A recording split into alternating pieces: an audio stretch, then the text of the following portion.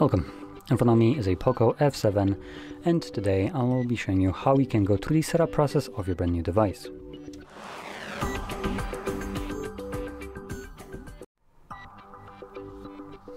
So, to get started, just click on the arrow and then find your desired language from the list.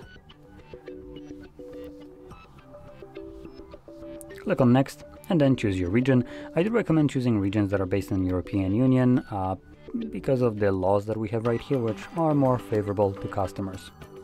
From there, you have terms and conditions, so you can read each one of them by tapping on them. Scroll down, select the box and go to the next page. And here you will get the setup using another device, just an option for you to move over all your data from your old device, completely up to you. Now this is using Android, or Android or more like Google account, so it's only going to move over things that are associated with your Google account, basically things that Google has access to, and nothing else. Anyway, moving on. We have checking for SIM card. This is completely optional. We can just go to the next page and ignore this. You can insert your SIM card at any point. The reason it shows up here is because it's one of the ways you can access network. The other one would be Wi-Fi. And if you choose to skip both of them, you won't have any kind of network connection. Therefore, date and time might not be set correctly. You won't be able to restore absent data, log into Google account, and update the device. Now this only extends to setup process. Once it's finished, you can go to the settings and change all of that, so you don't need to worry too much about it. Now here we have the protection of our device, and we have several different methods of protecting it: screen lock, face recognition, and fingerprint. The first option, the screen lock, consists of three options: PIN, pattern, or password. And then E2 biometrics will always require any kind of physical way of unlocking the device, as they're biometrics, so they're not 100% reliable. So yeah. Now, alternatively, you don't need to protect your device at all if you don't want to, but I would recommend protecting it. Next, we have Google services like location scanning and sending user and diagnostic data. You can turn all of those off, but at the end of the day, it's from Google. So let's not kid ourselves and think that this does anything.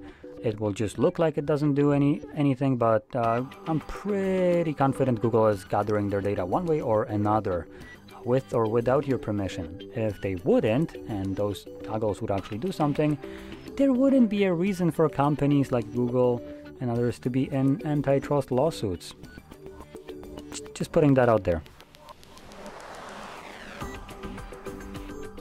Next, we have basic settings. So these are from Xiaomi, as some of them will be doubling here. So we have location, which we already had from Google, automatic system updates, and some other stuff. Now, the only thing that I recommend turning here is turning off is the personalized ads. It's basically bullshit spyware that checks what you search for, what you talk about and type, and then gives you ads based on that thing. If it sounds like it's absolutely creepy, intrusive dog shit, that's because it totally is. And I want to also point out that this dog shit here, when you try to turn it off, no other one does that.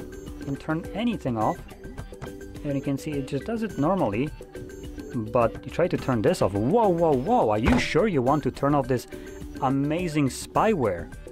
Yeah, go yourself here with this shit. So once you turn that off, and I do recommend turning that off, because let's be honest, none of us like ads or ones that are specifically ripped off from what we are searching or talking about, that just because it's creepy. Then you can go to the next page. Next, we have turn on parental control.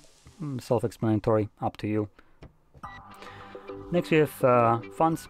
Choose whichever one you like more. When you select it, it automatically just shows you an example right here. Set up screen lock or lock screen.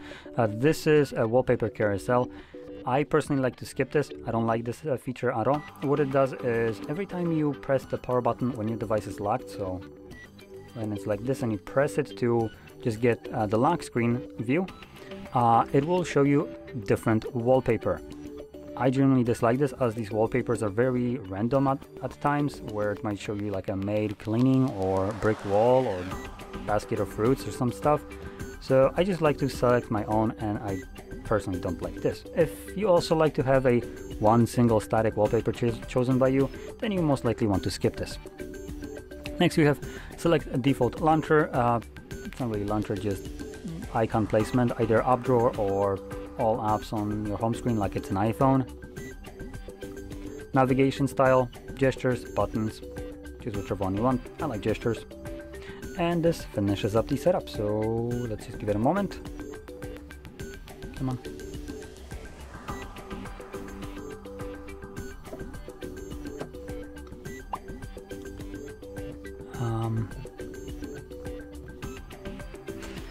Okay, I guess we're gonna wait a little bit longer.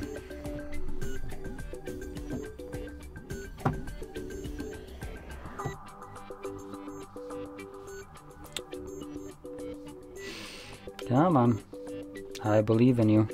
Let's go.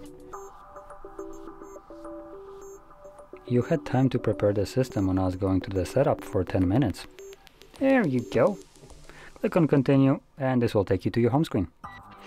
So there we go, now the setup is finished. So if you found this very helpful, don't forget to hit like, subscribe, and thanks for watching.